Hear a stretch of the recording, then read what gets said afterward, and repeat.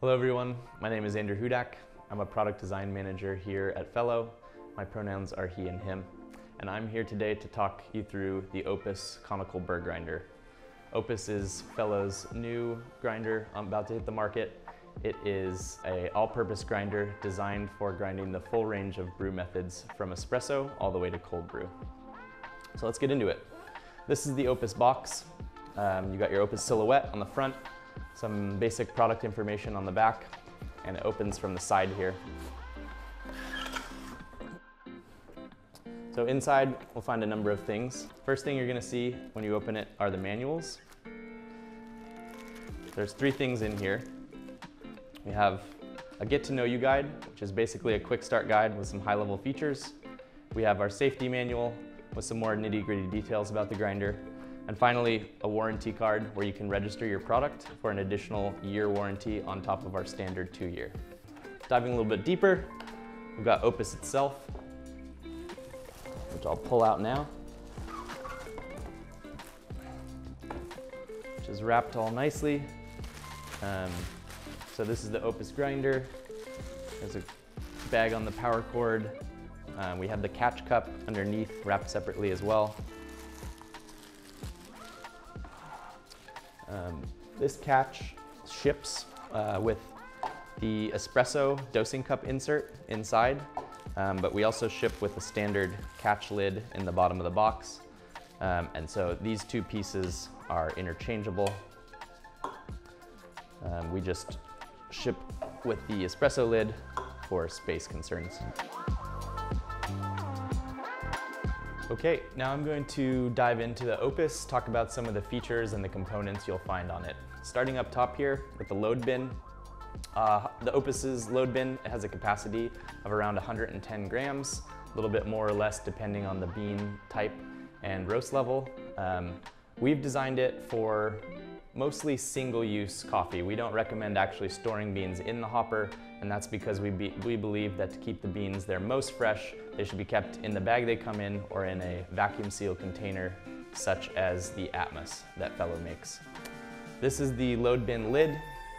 It's got a handy grind guide on the inside here that lists all of the brew methods and what the corresponding grind setting is for each one in case you're unfamiliar with the product. The load bin lid also has 2 dosing compartments on the inside. For those who are new to the coffee game and might not have a scale to weigh out their beans, we've created these to help you out. So this smaller compartment filling the beans to the top of this wall is a small single cup pour over, or roughly corresponds to a double shot of espresso, and this larger compartment is a 2-cup pour over.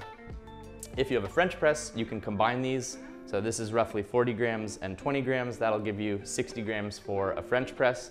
And finally, if you're one of those who's grinding for a batch brewer, filling up to the top of the lid is roughly 100 grams of beans, which we have correlated to a 12-cup batch brew. So just a couple nice features to help out those who are newer to the coffee game. Moving on to the grind adjustment dial here, you'll see the grind settings along the outside of the load bin. This is just super easy to change. Each grind setting is corresponded to with a mark on the scale and also a click with the actual physical grind adjustment dial.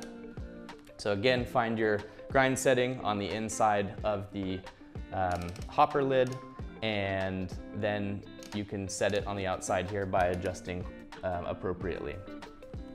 Moving down further, back to the catch. The catch has a lid on it, which just kind of helps grinds collect in the correct spot, reduces mess, things like that. This catch is 100 gram capacity, so again, that corresponds to the 12-cup batch brew. We find that with most other brew methods, you won't be filling this catch up. Inside the catch, there's a spout. So the catch is round, which in the past, we understand has proven difficult to pour grinds neatly. So this spout is molded right into the plastic and allows you to pour right into a pour over funnel or dripper. Finally, this espresso portafilter dosing cup sits in the catch instead of the lid. And again, still collects grinds the same way, but this interfaces with a portafilter for easy grinds transfer when you're brewing for espresso. We'll cover that more thoroughly in another video. To operate the grinder, we have a single button, and this runs on timed auto stop. So at the beginning of the grind cycle, the time of grind you get out of Opus corresponds to how many times you press the button. A single press will give you 30 seconds of grind time, double press will give you 60, triple press will be 90 seconds, and if you hold the button at the beginning of the grind cycle, that'll give you a full 2 minutes of grinding. Okay, next up, I'm gonna talk about a few of the features that are inside the Opus that you can't actually see when you're looking at the outside of the product. So this load bin actually twists off for easy removal and cleaning. You wanna do this when there's no beans inside the load bin itself. Once you twist it counterclockwise, it lifts away, exposing this inside of Opus itself. Now we can see a few different things going on here. This blue inner ring is a secondary adjustment ring, which we'll talk about more thoroughly in another video. But basically, it's used to expand the ends of the grind range slightly to get a little bit more granularity out of your grind adjustment, which we find useful for things like fine-tuning your espresso shot, and also to calibrate your burrs as they wear down over time. Further down here, you can see the actual burrs, which do all the work of the grinder. These are Fellows C6-40 conical burrs.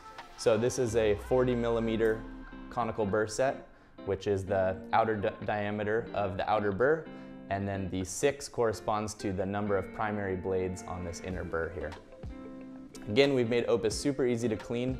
This outer burr actually twists away with a similar twist lock mechanism as the load bin. So once it's unscrewed counterclockwise, it just lifts away, and you can get down in there with a cleaning brush whenever you need to. If you do have hand tools and you want to go a little bit deeper with Opus, there's a nut here which unscrews as well. Once that's off, you can actually pull out the inner burr as well and do a very deep cleaning. So I'm going to put these components back into place. You can hear the click of the outer burr as it twists into place. And then with the load bin, it's a similar twist lock mechanism, so just twist until you hear that click. Finally, one more internal feature to talk about is right inside the exit chute. It's not something you can easily see, but this is our anti-static mechanism. So this basically pulls static out of the grinds as they fall out of the grinder, and that just makes for a very neat, mess-free design and experience when you're using Opus.